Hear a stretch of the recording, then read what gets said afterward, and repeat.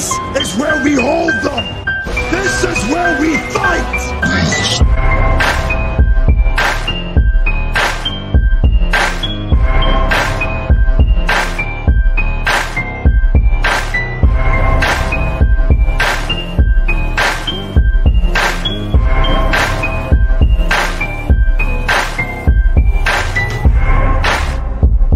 You are now listening to Sweep the Rack podcast featuring Brooklyn Rob and Big Mike.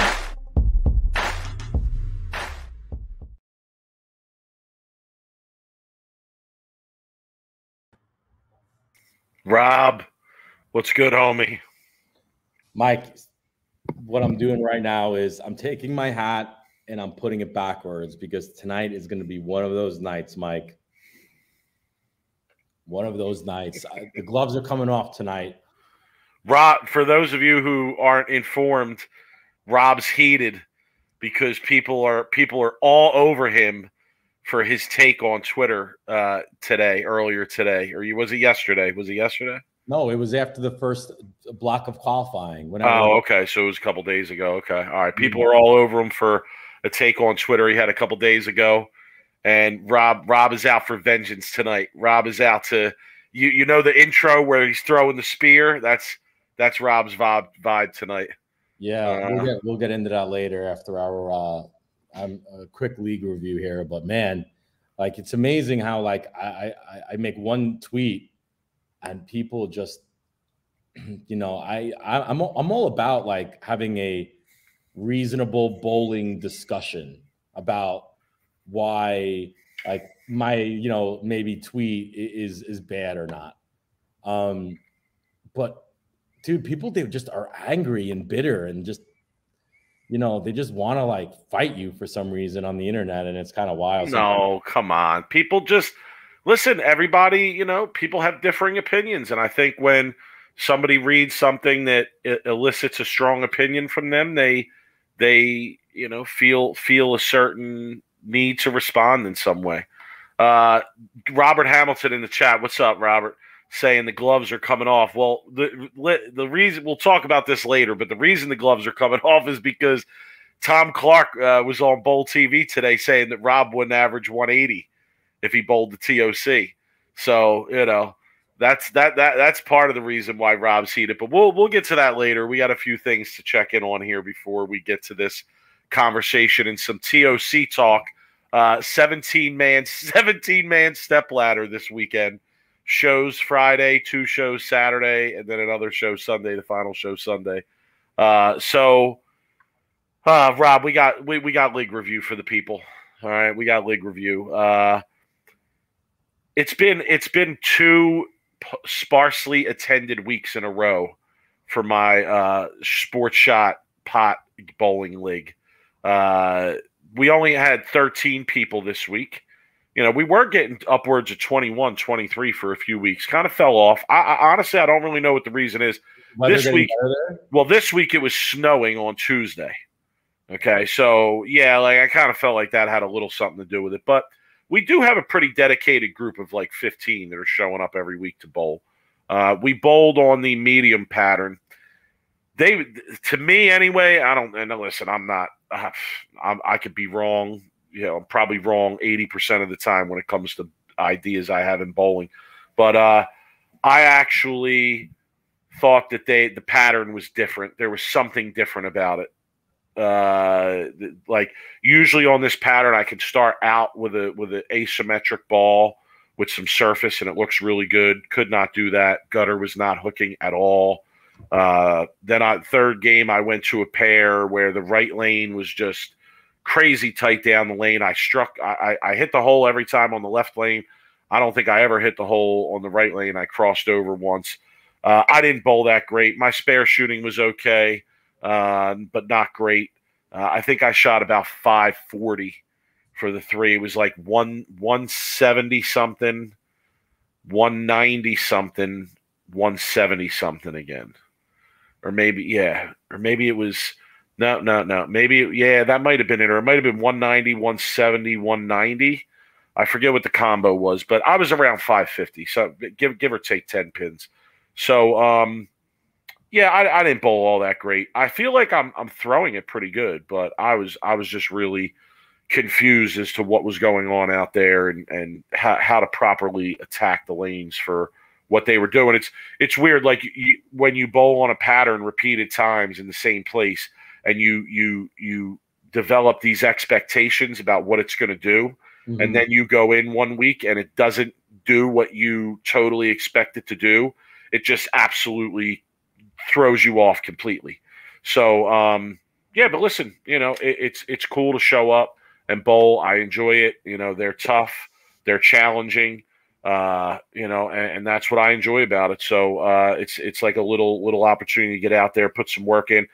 I gotta say, I'm averaging about 196, I think, right now.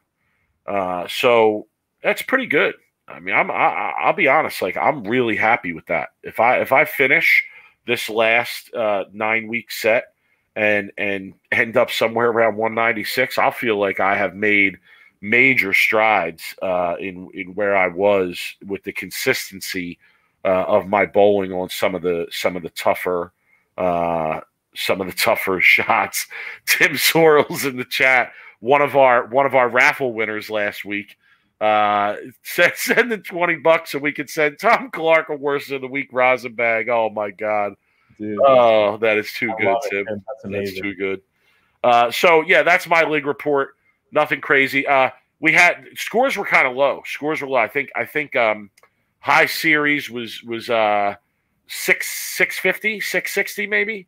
So scores were somewhat on the lower side. The left was real nice. The left looked real good. We have two lefties that bowl with us, and both of them, and they both bowled well, but they scored very well. They both scored very well. I took note of that. But yeah, listen, another week. We got like 4 weeks or 5 weeks left in this current set, and then I don't know what we're gonna do. Some people want to run a 9-week set in the summer. Some don't. Personally, this particular bowling alley, the approaches get really bad in the summer. So I sort of like shy away from running something there. But yeah, we'll see. We'll see where it goes. How about you? I know you got a table, at least I saw on Twitter. Your boy again had to show up 2 hours early, but you got a table. Yo, the funny part of it is the team that we bowled against, I took a picture on Twitter and they put 2 of those surfboard. I saw. Good for them. That's what you should do. I said I'd bring my own table in. If they're not going to provide us with enough tables for people to sit and have a place to sit and put a drink down, I'm going to bring in my own 6-foot folding table, and I'm going to bring in 4 chairs, and I'm going to put the 4 chairs around the table, and we're going to put it right in the middle of the concourse, and we're going to sit right there. And if they say anything, I'm going to say, well, listen, what do you expect me to do? All of us are going to stand around in random places for 3 hours while we bowl this league? That's ridiculous. The funny part about it is that ever since we got the tables the last 2 weeks, we can't win now. I think my team is more focused on actually eating and drinking and stuff than they are actually bowling. Yeah, we have no problems with chairs. It's just the tables. But yeah, so we got a table. I love getting a table. I feel like I enjoy it so much more when we're just sitting around, bullshitting and laughing, whatever, because it's a 10-man team, right? So there's so much in between downtime, in between shots and whatnot. But here's a quick funny story about league. So the TAT is running a regional tournament in our area, April 8th and 9th. I believe it's at Bolero Mesa.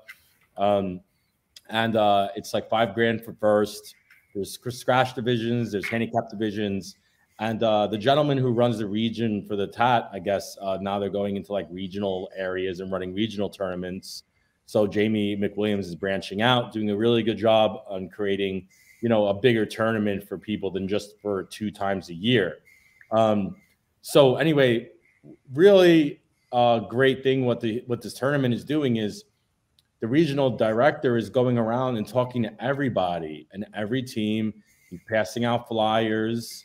He was there last week and he talked about this $10 pot that he's going to get in or you're going to be able to get in next week. And, I didn't really pay attention to anything after that. So they're doing the collecting. So of course they put the $10 out, right? I'm like, yeah, I'm literally thinking this is going to be a winner spot. $10, maybe they give 3 or 4 winner spots and then you're able to bowl a regional tournament for free, whatever.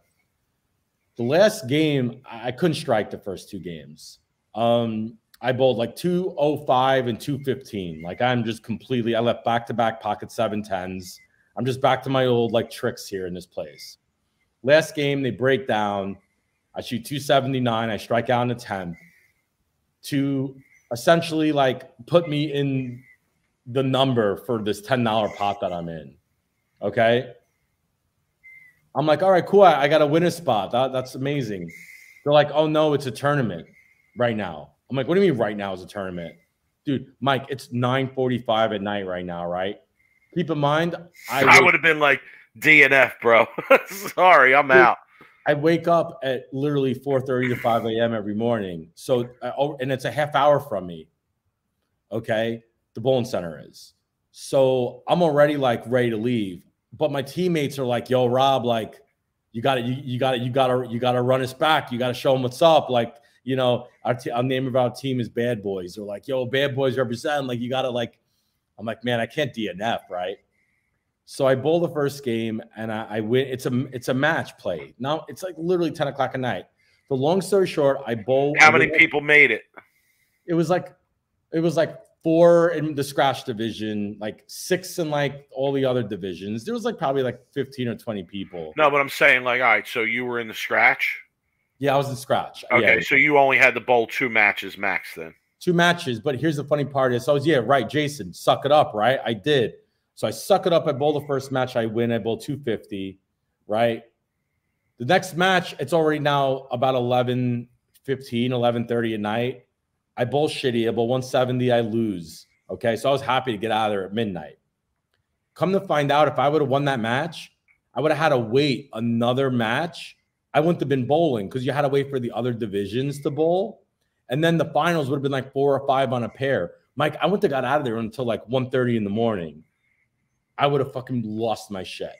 Anyway. Jason in the chat saying, suck it up. It's one night.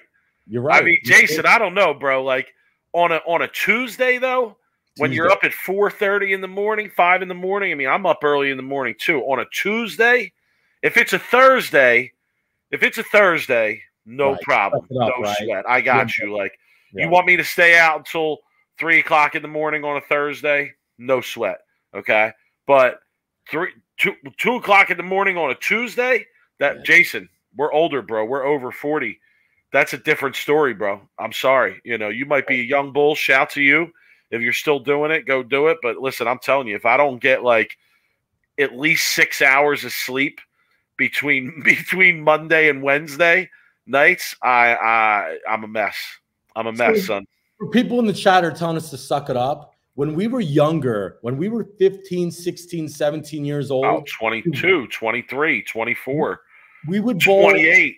We would bowl pots and brackets at Gil Hodges Lanes in Brooklyn until 4 to 5 a.m. We would literally get up at 7 or 8 a.m., drive our asses to bowl JBT on Sunday, go stay at on Saturday. Right? And then hang out all day, the afternoon night Saturday, and then bowl Sunday again. And then drive home, and you are completely spent. And sometimes we used to, on the way back on Sunday, some of us anyway, we used to stop at Carolier and bowl at King of the Hill there on Sunday night. You know, so yeah. Listen, there was one summer where me and Pelusic were traveling around and bowling a few leagues down in South Jersey. It was the same summer I missed the strike jackpot, I'm pretty sure. And yeah, I was actually living in North Jersey. I was living like an hour and a half away almost. And I used to drive down, pick him up. We'd go practice. We'd bowl league. We'd hit different bowling alleys, bowl action until 2 in the morning. I'd drive back over to Philly, drop him off, and then I would drive like an hour and 20, 25 minutes up to North Jersey. And I wouldn't get home until like 3:30, 4 in the morning. And I'd work the next day. Like I would, really think nothing of it. So, yeah, I'm just these days I can't do it. Like I mean, on the Tuesday night that I bowl, we get done at like 9:30. And then we've been sticking around and bowling one game of action afterwards most weeks. And that wraps up around like 10 o'clock, 10 after 10. So even then I'm home before 11. I'm in bed before 11:30. And yeah, I might set my alarm for maybe a half hour later than I usually get up. But yeah, so I understand, Anyway, so that was my all right. Jason's clarifying in the chat here. He said he's our age, and 2 to 3 a.m. is too late. Before Rob finished talking, I'd be done by 11:30. All right, yeah, this thing was going to be done by like 1. I mean, Jason, 11:30. I mean, come on, bro. Late. I'm not 70 years old, bro. We're not 70 years old. 11:30 is fine. No problem. I was at Parks a couple Thursdays ago until 11 o'clock, and I went to work the next day. So yeah, 11:30 is not that bad, but like this thing was going to go to 1:30 anyway. So yeah, that was my league night. It's just crazy how one night you're just thinking you go into a normal regular league night and you end up bowling till midnight. Robert Hamilton, great point. After bowling, there would be Lenny's Clam Bar for late night dinner and Howard Beach. You're right. Like there always had to be some sort of food involved afterwards most times. So like you would bowl until whatever time in the morning, and then you had to go grab some food. Yo, WOTW Chinatown was always a popular spot at 1 a.m. Rollin' Roaster in Brooklyn. That's over by the same. That's over by Sheepshead Bay, right? Always open till 2, 3. Cheese on everything you please. Yo, we used to bowl Brooklyn Action. I used to always hit up the good spots, but man, my always favorite trip was WOTW in Chinatown and on Mott. Yeah, for us in Jersey, it was mostly the diner. You were mostly hitting the diner. You were hitting the Jersey diner. You know what I'm saying? Yeah, the local diners are always the great. No anyway. doubt. Position round going on right now, Mike. You want to talk a little TOC? Well, what do you want to get into? You want to get into your tweet? You want to get into my tweet because I'm so fired up. All right. Let's talk right now. Keep an eye on bowl.com though. And let's can I be honest? They've done an excellent job with the coverage this week. It's been phenomenal. It's been great. But hyping up the 17-man step ladder. I mean, come on.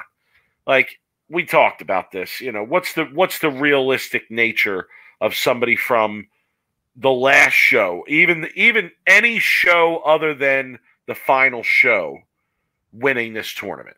I mean, I get it. It's it's a different concept, and we got to try and create excitement around it. But I don't know. It just seems like it seems like it's gonna be a lot of matches that don't mean much to lead up to a few matches that do. Waka had a good point on the commentary. Was really the only point that I think is a good one when it comes to 17-man step ladder. The one thing that it does do that's good is it gives players exposure on TV that might normally not have it. Problem is most of the 17 guys that are going to make the show are probably consistent, regular people that you see on the shows throughout the year. So more exposure is good. Waka had that point. I agree with that. As everything else for the 17-step ladder, I think I've been on record calling it the dumbest thing the PBA has ever done. So I'm not gonna go back on that comment, Mike. I still think they could have came up with a lot of different better ways to have 3 or 4 shows for a major other than having a 17-man step ladder. But Mike, if there's a really slim chance that a 17 or 16 or even anything below a top 10 seat makes a run and wins like 6 or 7 or 8 matches to win this tournament, I will eat crow. I was going to say, if someone from the first show wins this tournament, I'll get a tattoo of Tom Clark's face on my back. Okay, that's how sure I am that no one from that first show is winning. You'd have a better chance of picking Princeton to beat Arizona on your first round of the year NCAA. Oh, 15 seed from Jersey. Come on, that's 2 years in a row, son. St. Peter's last year with the run. Where are they at this year? Yeah, they're out. Everybody transferred. They all transferred, and they had a terrible season. Yeah. What is Theo saying? Rob, CBE with 3 games qualifying top 20 players step ladder on Red Square. Let's go. Let's do it. Anything on Red Square, that's my shit. But according to Tom Clark, I wouldn't average 180 on the Tournament of Champions pattern. All right. Well, so read your tweet. Do you have your tweet brought up? Because I have it brought up already. You want me to read it? Go ahead. All right. You. Oh, geez. Now I lost. Oh, I got it again. You said, this was 2 days ago, you said every major should be as tough as the Masters or U.S. Open, in my opinion. Majors shouldn't be a strike fest. Okay, and this set off a lot of comments. All right, chief among them was from Barnes. Okay, Dr. Barnes chimed in. No, shouts to Justin wanted me to burn my Vax card, the $2 donation. To welcome Aaron Rodgers to the Jets. Not a done deal yet. Dr. Barnes chimed in, and he said the following: the takes on here are absurd. Now, he was responding to other things that were said in this conversation, right? But I'm not going to highlight all these comments. So he said the takes on here are absurd. As someone who averaged 203, didn't quite match up to Strikefest. So there he's referring to you, right? So he's kind of starting off by saying your take is absurd. They change viscosity every other week. 2.74 to 1 if the lanes are new. They are not. It plays like 2 to 1 ratio. Clue: if they are easy, no one lofts the gutter to create hold with angle. Okay, so I guess his point there is just the way that they're playing them shows that it's not a strike fest and they are not easy. Okay, so you had that, right? You had that little back and forth there. Then Tom Clark goes on Bowl TV today and says that your take was just shit. I mean, these are my words, not his. Okay, he basically spits in your face. Okay, tells you you stink. All right, says you wouldn't average more than 180. Okay, I have a DM from him that says you wouldn't even beat two guys that finish near the bottom of the standings. Okay, so I know you want to respond to these things in a couple ways. I know that one thing you want to talk about is how you feel like your point was somewhat mistaken, and I know that you want to talk about Tom Clark shitting all over you. So go ahead.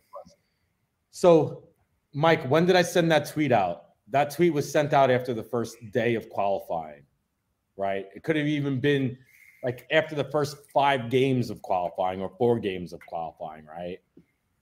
The top. Well, let me pull these numbers out because I don't want to get any facts wrong. Top 24 players, Mike, out of 64 players, 24 averaged over 220. Okay, highest being EJ Tackett at 243, and then read me the top 10. EJ Tackett 243, player that we won't mention 240. Jesper Svensson 235, BJ Moore 234 or 235, Kyle Troop 234, Marshall Kent 233, Oscu 230, Don Bauer 230, Andrew Anderson 229, and Richie Teese 228. So basically, top 10 are 230, or okay, top 8 are 230 or better. Correct. Okay. All right. Let me make one argument here, and I have a point in relation to this argument too. What if someone were to say, Rob, and this is the Tournament of Champions we're talking about. What if someone were to say this is an absolute elite field? It is an elite field. Okay, so shouldn't we expect then that the scoring pace is going to be higher because it's an elite field? Of course, yeah. Okay, so still too high for you though. Way too high. Okay, all right. We'll talk about that in a minute. Now, I'll say this: I don't think that's a good point about the elite field because let's be honest. This Tournament of Champions, it's been somewhat manipulated, is the word I'll use, over the years. Okay, we're not talking about the Tournament of Champions where it was the previous, X amount of champions where once someone new won, someone was knocked off the list. Okay, so. You have players in this tournament that qualified for the PTQ. Someone in our chat just mentioned earlier and brought this up and put it was Mike Ruther and said should not have a PTQ for the TOC. Mike, I got to be honest with you, I agree. Rob, I don't know how you feel about it, but this is the Tournament of Champions, and if you're going to argue that it's an absolute elite field, then you have to do your best to try and make it as elite as you possibly can. And over the years, that's not what has been done. It went from being a true elite field of the most recent champions to allowing all levels of champions in. Now we're at a point where we're having PTQs and people that are not considered PBA champions are getting in.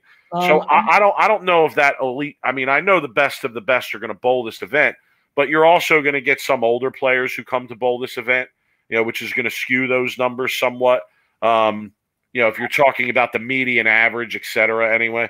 So I don't know if that's a great argument about the absolute elite field. But let me ask you this then. You think that 240, 243, top 8, 230, scoring pace way too high. So where do you want to see it?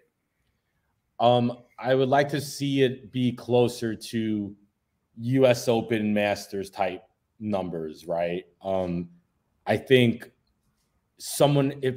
right around the high who leads a tournament like this should be right around the 220 area, 220 maybe to like 223 area, right? Leading, right? Cut number, I think you should be right around maybe high 2.0s, 210, low, like somewhere around 205 to 210 probably should be a good like make top 24 match play. I mean, I got to say that seems, especially for the current environment, scoring pace, technology, at all. I have to say that number seems very low to me. I don't know how you control the scoring pace at that level. Like, you'd really have to be creative. When's the last time we've even seen a major, let alone a tournament, where the scoring pace was that low? Probably the US Open, not the last year or two. I'd say probably like prior 2 years. Prior years from that. Yeah, I mean, I do remember a couple US Opens where the scoring pace was somewhat low, but then the complaint became that it was like the conditions were like a slog fest, if you will. They were it's like bowling in a parking lot or something. Yeah, I think the one thing that drives me crazy, and I think maybe it's just not a good point, but I feel like the PBA patterns, just the PBA patterns, are more favorable to the high rev rate, stand left, boom right type player. I feel like the players, maybe someone like right now, if you look at the top like scores of the top people, like maybe Sterner is one of the only guys who you could really consider that's a traditional, like pretty like straight type player. I feel like guys like EJ and Kyle and people who are really able to open the lane up, Matt Ogle, right? Like, have such an advantage. It feels like these days. I don't know. It just, I mean, look at the top 5 right now. EJ Tackett, 500 rev rate. Matt Ogle, huge rev rate, left to right, right? Anthony Simonson, for a two-hander, he's not a huge high rev rate guy, but he's still a pretty decent rev rate, right? Kyle Troop, two-hander. Andrew Anderson, left to right, right? Really soft, slows it up, right? Belmonte, two-hander. Sterner, out of nowhere, out of left field, the straightest guy is right now in 7th, right? And then Jake Peters would be the other guy. I feel like so right now. I want to clarify something here because we're getting a couple comments. You had mentioned some numbers before, and Jay in the chat is pointing out that the numbers you mentioned are close to actually how things are going to end here, right? Well, like the scores got lower as the tournament went on. Right, and EJ averaged 229, Cut was 216. David Tolson pointing out number 1 seed going to the position round 225, 17th to 213. I made that tweet after the first day of qualifying. Right, and I think I would have tweeted that right now because the lanes got harder as the tournament went on. They talked about it in the commentary when Waka was on. The lanes got tighter, or they were really tricky. And the scores did eventually go down in the tournament, being from whatever that was. I made that tweet after the first day of qualifying when it was a strike fest. But I also feel like your opinion on the scoring pace, I would imagine, applies to like individual blocks too. Like you want to, if it's a major, you don't want to see, even for a block, No. Guys averaging, 240, 235, 230 plus. You want to see that scoring pace through the entire tournament. I do. Yeah. What's a major? I feel like not only does it increase the prestige of winning a major, but it also like makes it like little like, wow, like why is the US Open, in my opinion, the best major to win out of all of them? Because it's the most demanding. It is, right? And I feel like if they could, that's what I think anyway. 100%. And the format's demanding. It's the same type of format here, right? Except for the 17-man step ladder. But it's the same type of format, right? 18 games or 24 games of qualifying, 24 games of match play, whatever it is, 18, whatever it was, right? But if you put out a shot where they're, really flat and they're really like, even with the ratio, and it's just a grueling, brutal fest for 3 days of match or all days of match play, I feel like it increases the prestige of the tournament. And I know, so Tom Clark, let me get to Tom Clark now, okay? So how do you respond to you wouldn't average 180? Okay, first off, you give me a commissioner exemption next year for the TOC. Put me into the PTQ. I'll run through the PTQ. You really want to go this route, Tom? Give me an exemption. Let me bowl the people, whatever. I'm an amateur. I'm not getting my pro card. You put me in there as the only amateur, and I bet you any amount of money that I average over 180 at the PTQ. And if I make the tournament, I'll average over 180. I'll give you 190, Tom. I'll give you 190. And then after you bring your shit, because I know you used to bowl, and then I will bowl you for any amount of money you want to bowl for, Tom. You bring your shit. We got action, son. We got action, boss. And we stream that shit. I bowl once a week right now. I bowl 3 games a week. I'm a league bowler. I'm a house bowler right now. I'm 220 average. That's it. You put me into the PTQ, I'll bet you on that. And then after, I'll double or nothing. I'm bowling you best 4 to 7. Any pattern you want, Tom. Any pattern. You pick it. I heard from Tom Clark today. We had a little conversation. And I said to Tom Clark, I believe that Rob, given the right set of circumstances, like a ball rep to work with and the ability to drill some balls, could go plus. So I believe in you, Hoss. I believe in you. I do. I think that you have a very high level of talent. I think it might take some help, but yeah, no, I agree. All right, so can I give my take on this now? Can I give my take on your take? Of course. Okay, so I disagree with your take. I do. I think this is a more nuanced conversation. Right. And this. I'm not saying that you don't know this. We're talking about something that you came up with like this and put out on Twitter, right? So this isn't something that you put a ton of thought into before you put it out there as a take, right? And let's be clear about that. But I do believe, Mike, I'll be honest with you. Probably at like 4:30 in the morning too. Probably 4:30 in the morning. I really do feel like this is a much more nuanced conversation about the scoring pace and the conditions and the lane conditions and the lane patterns and what's going on out there. You can sum it up by saying, the scores are high. Okay. Because a lot of times the scores are high. I'm not going to deny that. Now, I know that the scoring pace has come down this week, but generally speaking, there's always a group of people whacking them. I mean, whacking them 240 or better. Okay. And this has sort of become the norm, right? Now, why that is, I don't know. I don't have the explanation for these things, right? I'm not an expert on lane conditions or balls or anything of this nature, but I'm just speaking from a fan's perspective here, okay? And while I understand that there's different patterns and variety of what they put out on the lanes, what I see as a fan is that they are often playing the same way, and it seems catering to the same styles in many instances.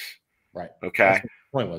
Like to me, I don't, whether it's pattern A or pattern X, there doesn't really seem to be a ton of difference, particularly as the games go on, in how they're played and how bowlers are played.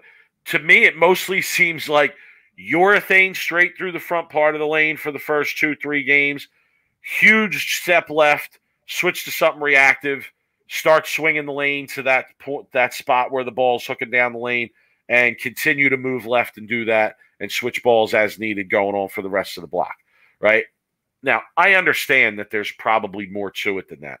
I understand that guys are probably throwing balls with different layouts, throwing different balls, changing hand positions, changing speed within all of what I'm saying. But again, I'm just speaking from the fans' perspective, and from the fans' perspective, I feel like I want to see more variety. I want to see more variety in how the lanes are played earlier and later in the blocks. I want to see more variety in the styles of play that have success. Okay. For instance, somebody hit my DMs earlier this week, and I thought it was a great point. I think it was Anthony Battaglia, one of our guys who usually joins us here. And he said one-handed lefty bowling is dead on the PBA tour. Okay. And I had to think about that for a minute. And I was like, yo, you know what? Like, I think he might be right. Okay. And that's terrible. That's terrible. I mean, one of the greatest of all time, Earl Anthony, might not even be able to compete in this environment, this current environment that we're in. And what is that saying? So when I say I want to see different styles of play having success, that's kind of what I mean there. Not just lefties, but guys who don't step left and bang on it and throw with a ton of rev rate. And so the only single left-handed bowler that is competitive right now, and I could be wrong here, but Buttriff is like double jointed in his wrist. So he essentially throws the ball like he palms it in a weird way, right? I don't know what other one-handed lefty is really competitive right now out there other than Buttriff. None. Yeah, I can't think of one. No, that's what I'm saying. Yeah, it's like his point is an amazing point.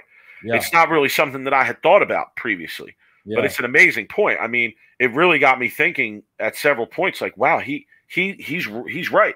Like that's a very, very fair point. And again, Henry, when was the last time Graham Fa made a show or actually like won a title?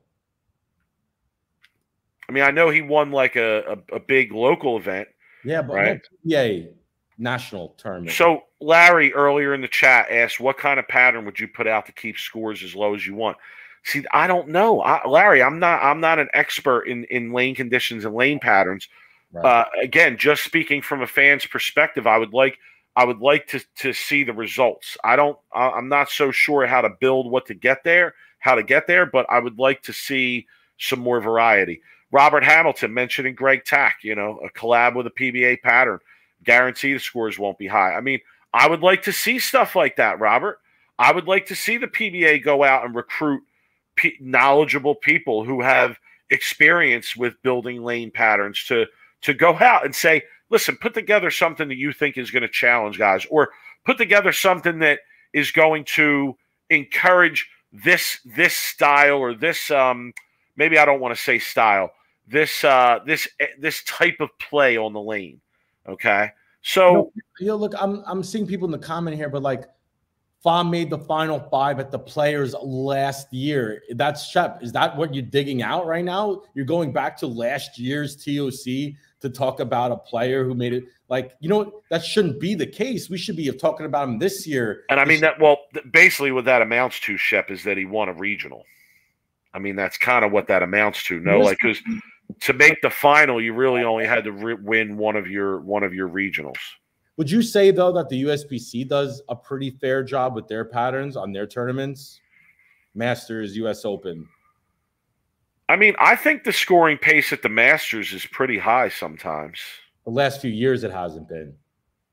So they've been really tricky the last US Open, obviously not. but I don't know about the Masters.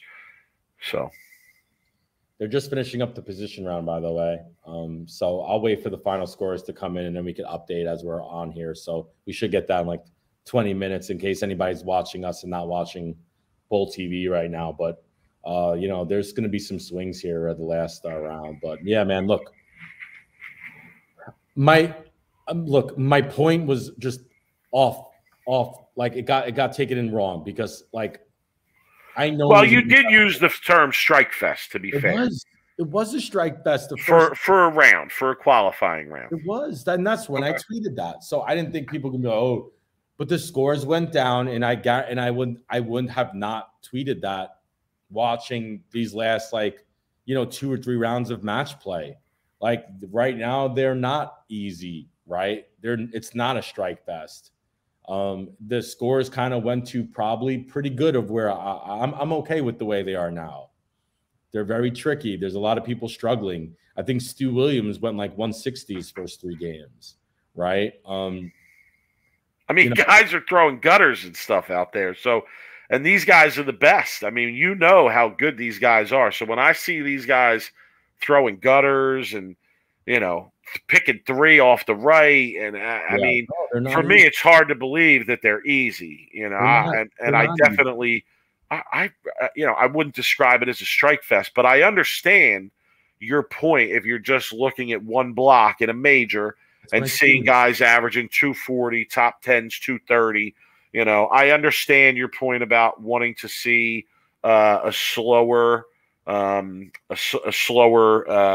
scoring pace overall in some of these major events. But again, to me, a little bit of a more nuanced conversation. And I'm not saying that you don't understand that. I know you understand that. And Barnes on Bull TV said that was disrespectful. And Barnes is a very polite guy. Barnes didn't use my name. He didn't call me out. But he did talk about how someone on Twitter called it a strike fest, and that was very disrespectful to all the pros that are bowling. Look, you all know me, Mike. I'm not disrespectful to these guys. I respect what they do in their craft as more than anybody, right? I bowled with these guys. I bowled these tournaments, World Series of Bowling, years, Masters, college. I bowled. We put many years into trying to get to the level that they're at, right? I respect the hell out of what these guys do. Right. But sometimes people take what I say and they take it as more of like I'm saying it as a competitive bowler, when sometimes they understand right now that I'm just a fan. I'm not a competitive bowler. I'm a fan. Henry in the chat saying gutters. You guys should be happy. I'll be honest, Henry. I love it when I see professional bowlers struggling. I love it when I see guys throw gutters, because you want to know why, Henry? Because I bowl on tough conditions too, and I go out and throw gutters sometimes. So when I see somebody like a Chris Prather, playing 20 and he dumps it in the moat because he misses it and it just sails right. Yeah, I love that. That's the kind of viewing experience that I'm there for. I think he's coming at us here, though, Rob. He's saying sweep the rack, a.k.a. Karen and Ken. Who's Karen and who's Ken? I don't know. Hey, Henry, get on the list for people hating on us, okay? Get to the back of the line, all right? Go do what you got to do. Trust me, you're not the first person, you're not the last person that's going to try to come at us, okay? Nico making a fair point here. Maybe you should have waited until another day was finished before you judge the scoring. Everyone's coming. Everyone's getting at Rob's ass today. I love it. Give it to him, people. What? So I'm not going to tweet when I want to tweet? No, because he gets so much enjoyment when I tweet something and I catch heat for it. So this is an instance where I get to sit back and enjoy him catching heat. When I saw that Chris Barnes tweet this morning, I was like, "Oh man, I wanted to hide somewhere." Hey, don't worry though. They're about to call out the 17-man step ladder, so that should be another 45 minutes on Bull TV. Yeah, absolutely. And wait till the picture. It's gonna look like my elementary school picture when they put the 17 in the one picture. They're literally gonna have like 3 lines. They're gonna have 4 pros that have to sit down so that the camera can get everybody. Hey, get closer, get closer, get closer. We got to take the picture. People commenting in the chat that Wes Malott made the show. That's great. It's great to hear. Yeah, it's great to hear. I know. Yeah, he's been struggling. health wise, for a while. injury wise. Yeah, nice to see him make a show. No, it is. It's good. It's good stuff. Ooh, from surprise, Grundler, I think, made 15. That's a new name that we'll get to see. Listen, I have. Let's talk bets, Rob. Okay. Let's talk bets because there's gambling on this. Bet Rivers, okay, offering odds on bowling. Rob lives in Arizona, where he can get access to this, so he put some bets into us. Dougie in the chat throwing gutters. I know you throw gutters, son. I think we bowled a team event together where I think you threw a few gutters, so I know that's right. What's good though? Too much to drink. Hope all is well. No, not enough. Oh, not enough. Actually, it was too early in the morning, and the bar wasn't open, and I think that's what had him bowling bad. I'm not going to put words in my man's mouth, but I think that might be the case. Dougie. All right, so let's talk about bets here, okay? Because we do have some bets. As I said, Bet Rivers. If you're in a state, you can't get it in every state that it's available. Like you might be able to get Bet Rivers, but not bet on bowling. That's where I'm at. I'm in New Jersey. I can download Bet Rivers. I can access it, but I can't bet on bowling because of state laws. Rob is in Arizona where he can bet on bowling on Bet Rivers. So we do have some bets here this week, Rob. I'm going to go through mine first. I got the top two guys. I got money on them. I got 20 on Simo to win 140, and I got 20 on Tackett to win 140. Okay, but I know I see you smirking at me, Rob. For those listening, Rob has a smirk on his face, like, "Oh, Mike thinks he's a bowling betting genius because he took Simo and EJ Tackett." No, not at all. Not at all. Really. Smart yes. Really, what those bets were is they were my backup bets of like, let me get all my money back if things go the way I think it's going to go. But if it doesn't go the way everyone thinks it's going to go, let me take some shots. Wait, okay. By the way, they're still calling names out for the 17-man step ladder. Oh, what time is it? It's 8:47. They'll be calling names until 9:30. They'll be introducing guys until 9:30. All shaking hands. This thing is like someone wrote in the chat they should all go to dinner. That's great. I had $10 on Bill O'Neill. No good. Didn't work out there. Bill. I know. I have $10 on Belmo, who I believe is still in the hunt. Okay. Yeah, he's on the show. I don't know what place he is though. That's to win 100. I had $15 on Dom Barrett. I don't believe he's in it, right? I'm shocked by that. I got to be honest. That might be the biggest shock of the week to me that he did not make it. I'm not riding with him. And then I have Jesper Svensson for 10, who I believe is still in it. That's to win 180. This is the one I'd really like to hit, though. This is the guy I'm going to be cheering for in these early step ladder matches. Let's go, Hoss. One time.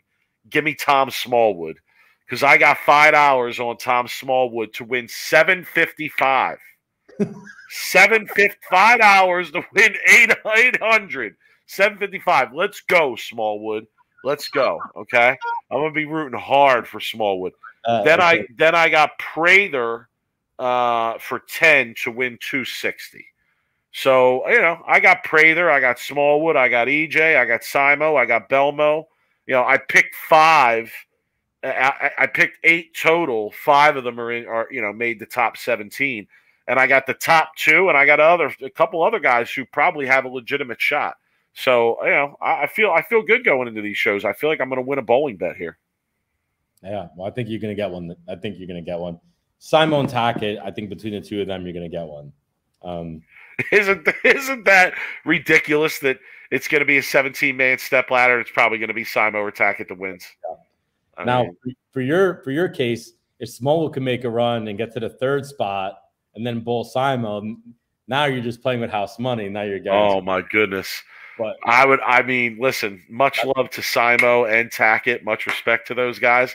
But if Smallwood finds a way to get into the final 3, I'm going to be off my rocker rooting for Smallwood. I'm bringing the best of my black clouding abilities to push Smallwood through to the final.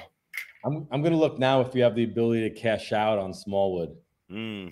Maybe that you might want to think about that if you can get something good to cash out on them. But I don't think you can do that. But I honestly, you sent it in on the bets. I only had 2 bets. I only made 2 bets. I made a $10 bet on Belmonte to win 100. To win, it was more than that. It was I think to win 120. I think it was plus 100. And I put a $5 bet on Kyle Troop. Okay. Yeah, so, you got a good shot there. I got a little action. Kyle. What's that to win? I think it was like 5 to win like 70 or 80 or something in that nature. Okay. I didn't want to put a whole lot in, but I didn't want to go the Simo Tackett route. And I'll be honest with you, like I kind of felt like I didn't feel like Tackett was going to do what he did this week. I just kind of felt like eventually he's going to have to fall off a little bit. He has in a couple events this year, but they've kind of been meaningless to a degree, I want to say. Oh, wait, they're taking the picture. Good Lord. This is 17 guys in the picture. Yeah. Are they did they put each other on each other's shoulders? No. Or are they all, what are they doing? They literally made him into a single row line and he's just going down the line with like a video. It's like, it's ridiculous. Gotcha. It's the most ridiculous thing I've ever seen. So Kyle, look, I'm going to be pulling for Kyle. I didn't get I'm waiting on the actual like final of when they're actually where they're placed on the step ladder. I'm not there yet. So. Okay. Anyway, so I mean, I'm going to watch the shows regardless. Like I'm probably going to have to the Friday show's 10 p.m. so I'm good on that one. I'll likely stay up and try and watch that. The Saturday shows, I'm probably going to have to tape at least one of them because I have some plans Saturday night. But yeah, I'll catch up on those when I get home, I would imagine. Then Sunday, obviously, I'll be watching live. So yeah, I mean, I'm interested to watch all the bowling action, but I do have to say that to me, as an informed fan, it's somewhat anticlimactic to be watching these 17 versus 16 and so on and so forth. Until we really get to the meat of what we're dealing with here. Yeah, I honestly don't know how much I'm going to be able to watch on Saturday and Sunday. I'll be honest with you.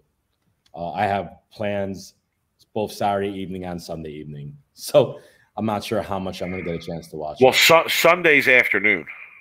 Oh, really? Yeah, Sunday's after 12 noon Eastern. So that would be 9 a.m. my time Sunday? Yeah. I'll probably end up having a DVR of that too. Okay. This weekend is a jam-packed weekend for me. But anyway, I'll wait to see if Bet Rivers comes out with new odds to see about the 17-man stepladder. I'd be curious to see what the odds are like of Packy, I believe, who's 17th, to like run the ladder. I can't imagine them actually putting odds on that because that's what if they give odds? Put $1 on it for me, will you? Yeah, $1 to win $3 million. Yeah, no doubt. But yeah, honestly, we're already getting asked about who we think, who's a dark horse. Honestly, I got to see who the top 17 is. I mean, I know most of them from just watching here, know who's in what. But realistically, Mike, in my opinion, is if you're below a certain number on the ladder, you don't have a really. It's a bad shot. You don't have a little. It's a minimal. All right, shot. What's that number? Because Belmo's in 6th, Sterner's in 7th, Stuart Williams in 8th, Jake Peters in 9th, and that would be Belmo would need to win then what? 6 matches to win in a row? 1, 2, 3, 4. I think 5. 5 matches. Belmo, it might be 6. Yeah, 5 or 6. 5 or 6. The one thing that you do have going for you is that it's 2 different shows. So it's not essentially you're winning 6 in a row. You win 2 and then you take the night off and then you come back, right? And then it becomes like a new show and then you could run the ladder. Matt Ogle took over the 2 spot from Simo. I'm not too happy about that. Yeah, I mean, you got to figure Belmo. If you're asking me right now, Belmo's got to be like a plus, like at least a plus 2,000, right, to win 5 or 6 matches. Is Packy the only lefty? He is. He is. My boy Frank making a good point here. If he's the only lefty, Purple Hammer, the whole time, re-oil after each show. I don't know. It would still be astronomical odds. The odds to how many matches is that to win? To go undefeated on. I think it's 16 matches. Has anybody ever won 16-0 in matches? Yeah, it's 16 matches. 16 matches. That's an interesting question.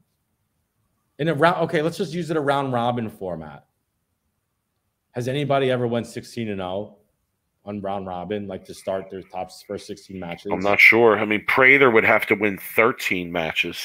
That's crazy. It's ridiculous. It's practically impossible. What about Stu Williams in 8th? I mean, he was in the top 3 all week.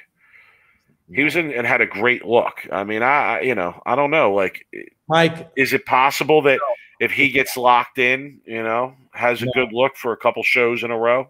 No, this is Simo and Tackett's tournament. Well, that's the real problem. You're right. That's a great point. Like, even if you make a run up the whole ladder from wherever you're at, and now you're one of the final 4. Okay, and you're stepping up to bowl the 3 seed, and what do you got to do? You got to go through Simo, and if you beat him, you got to go through Matt Ogle, and if you beat Matt Ogle, you got to go through EJ Tackett. All right, so I mean, no, yeah, it's serial killer row over here, bro. It's Tackett's tournament, Mike. All right, well, we'll see. We'll see by Sunday. All right, Rob, let's give the people what they want. Yes, sir. 17-man worst of the week stepladder.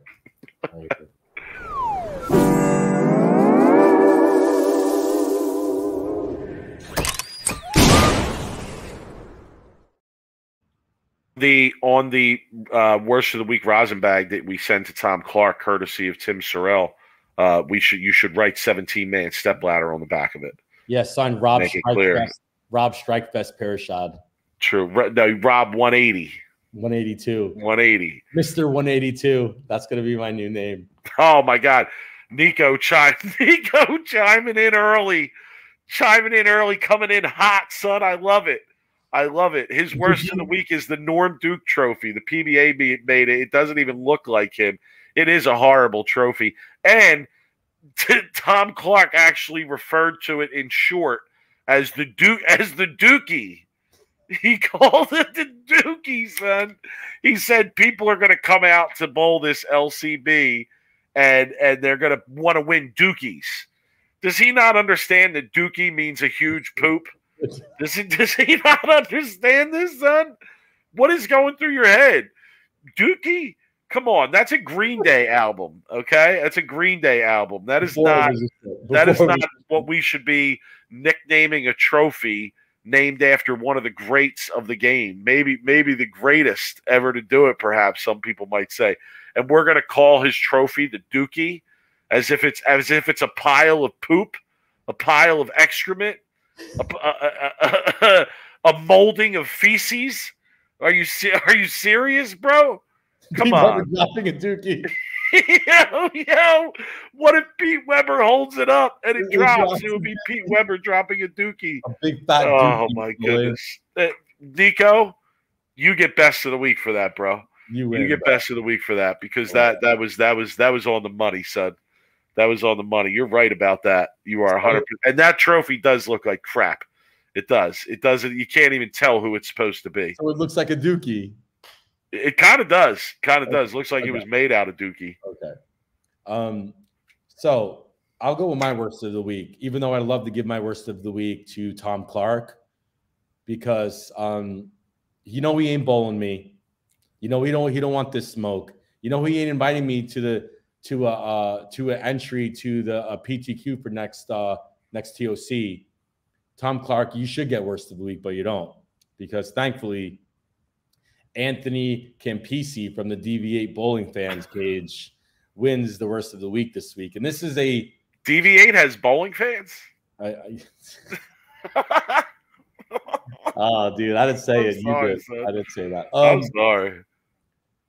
This is a straight Big Mike worst of the week. This is a worst of the week tailored for Big Mike to set him up. I'm literally throwing an 80-mile-an-hour fastball down the middle of the plate for Big Mike right now. He's ready over here. 740 tonight with the brutal collision. Just tearing it up with this ball. Hashtag DV8 bowling, hashtag DV8, hashtag whatever. By the way, hashtag free agent. Wink, wink, nudge, nudge. Oh, my God. Smiley face with a picture of his 3-game series. Oh, my goodness. The shameless self-promotion. By the way, wink, wink, nudge, nudge. I bowled 740. Someone give me a contract. Dude, Robert Hamilton, he's doing it all for the Dookie. All for the Dookie. You give it the Dookie. Yeah. I did it all for the Dookie. The Dookie.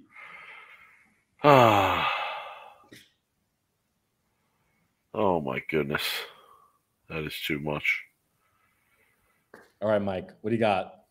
All right. I have a worst of the week that was emailed to us by Dallas Burke. So shout to Dallas Burke for emailing us this worst of the week. I hope we didn't get him in trouble. And it's actually somebody writing in to Dear Abby about bowling. Do you all know? I saw this. Do you all know what Dear Abby is?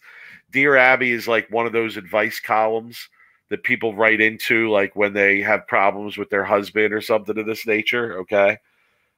So the Dear Abby title says, "These hotshots have spoiled our small town bowling league. If we all drop," this is the title, right? This is the title. "These hotshots have spoiled our small town bowling league. If we all drop out, do you think the alley's owner will get the picture?" Okay, that's the title. All right. Terry Runyon in the chat saying this is going to be good. Oh, Terry, you know I bring my A game for worst of the week, bro. Dear Abby, you ready? Dear Abby, this is the letter. "I live in a small town with a population of about 10,000.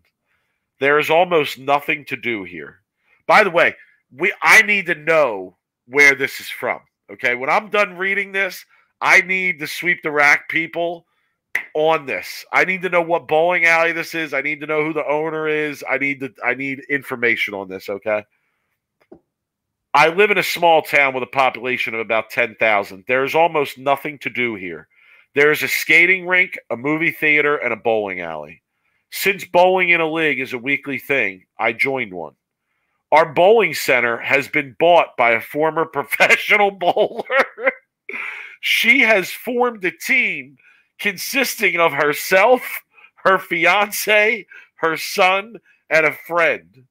They are all top-notch bowlers. Her son scores in the high 200s every game he bowls. Since they own the place, they get unlimited practice. The lady pro has taught them everything she knows. The rest of us don't stand a chance of winning a game against them. Should I just not care and think of it as a night out and accept that when we bowl against the big guns, as they had been referred to, we can count on losing? It's true that it's not about winning. It's about having fun. But it's disheartening that we already know the outcome before the night begins. There are other leagues to bowl in. Maybe I should join one of those. If we all drop out one by one, I'm sure they will figure out what's going on. Any advice?" Oh, here's Dear Abby's response. Here's Dear Abby's response. "Dear bowler, talk to the new owner of the bowling alley and tell her how you and the other players feel. This is her livelihood, and she needs to know that it may be time to start a new league of less practiced bowlers like yourself. If she's a good businesswoman, she will be open to it. If she isn't, you and the others should take your business elsewhere." Oh, my goodness. Could you imagine writing into Dear Abby because somebody's kicking your ass in your bowling league every week? Oh my God. Mike. That was too good. That was a great laugh. I hope you all enjoyed that. Who is this? Tom Clark with the Justin Worst of the Week. Yeah, I saw this. I saw this on social media earlier this week. No, this is the 17-man bracket. So he wrote this and then he just put in the names. I guess, yeah. I think I mean, I don't know. I think he was referring to like this is how he created this idea. Was he wrote it down on like a napkin or something or a random envelope, and that's how he created this idea. So why 17 people? Why is the number 17? Well, because a certain amount of time. Oh, for the TV shows? I don't know. I just would have wanted to bring this up. Because he writes, move over, March Madness. The PBA brackets. Oh, Lord. Anyway, dear Abby, why did the PBA come out with a 17-man stepladder? The dumbest format in the history of the PBA. I mean, honestly, I feel like that one's that worst of the week is up there with the one from Reddit where the guy talked about the pain and suffering and misery of sports shots. Oh my God, I love worst of the week. I'm telling you. I wonder if everyone gets a table at the bowling center that they're at. Right. Yeah, I'd bowl there if I was getting a table. Yep. But yeah, all right, Rob, let's wrap it up. All right, let's do it.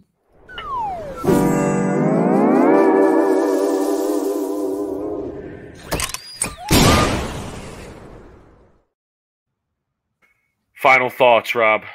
Yeah, I don't want all of our what we talk about on the show a lot about, we give the PBA a lot of shit. We do.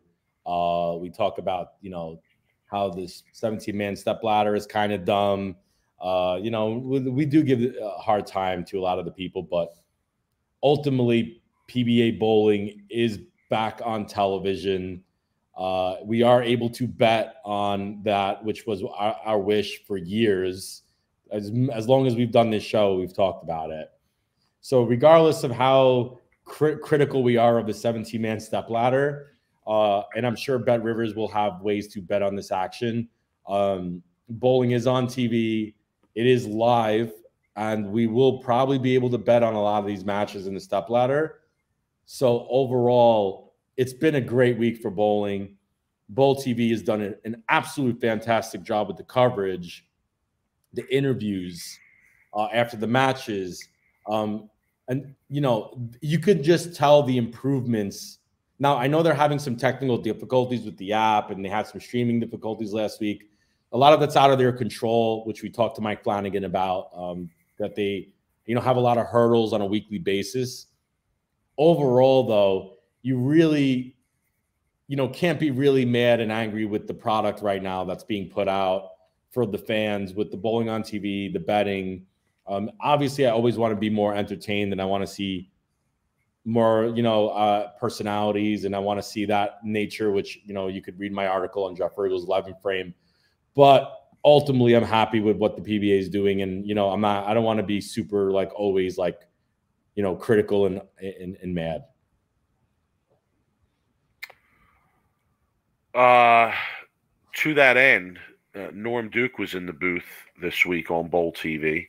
The Dookie was in the booth, and they brought up the idea of betting on bowling with him, and he was very clear that absolutely we need betting in bowling, and he was echoing a point that I have made on this show almost word for word in saying that bowling is made for betting.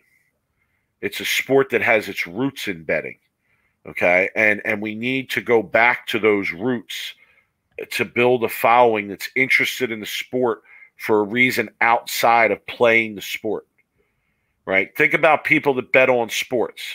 They don't play the sports they bet on. They watch the sport. They don't watch the sports because they play them. They watch the sports because they're betting on them, okay? They care about the sports because they're betting on them. So, I thought it was really interesting to hear that, and I agree wholeheartedly. And I encourage the powers that be to try and get this expanded, and try and make it a real thing. Hopefully by Sunday, Rob, we'll be able to bet on regular on Fox Bet as well. I would think, usually like for the majors, you can bet on Fox Bet at least on who to win. Nico's saying they're already posting odds, and Belmo's plus 3,300. I'll look right now. Wow, plus 3,300. You want me to look right on air right now? Give me 10 on that right now. Yeah. Oh, FYI, you could right now you can cash out. Hold on, I'm wondering if you can cash out on Smallwood. You can cash out Simo at $25. Okay. You can cash out Tackett at $48. Okay. You can cash out Belmo at $3.50. Let me see if Smallwood's here. You can cash out on Smallwood, because to me that would be the one I'd be more interested in. I can cash out Kyle Troop at $3. Okay. But you can't cash out Smallwood right now. I don't want to cash out Smallwood anyway. I'm just saying, though, if you got like a couple $100, you might think about it, right? Like maybe. Belmo plus 3,300 looks good though. All right, my final thought is based on something that I heard while I was checking out Bowl TV's coverage this week, and that is that Dave Waka was in the booth at points this week, and he was talking about his recent battle with cancer. And you always hate to hear that, for somebody in the bowling community.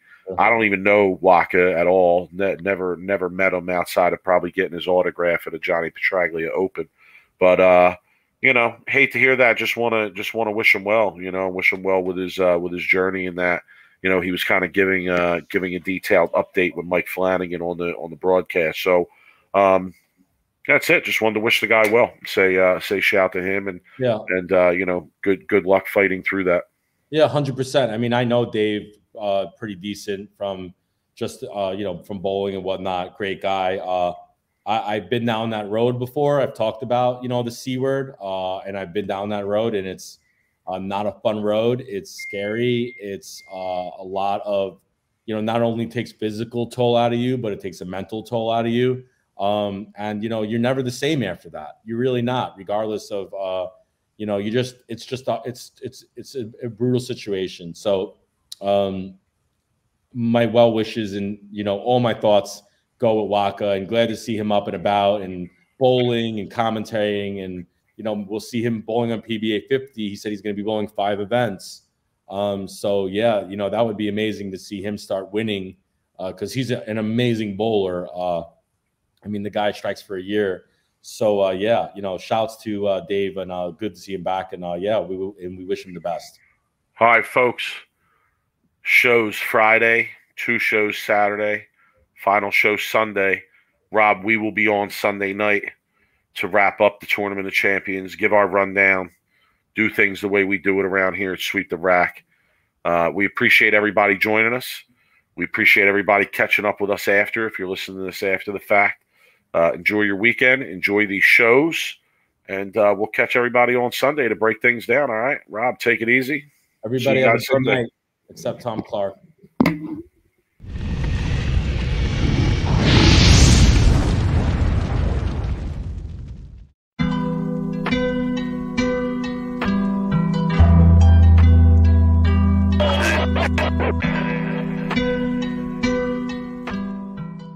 You are now listening to Sweep the Rack podcast featuring Brooklyn Rob and Big Mike.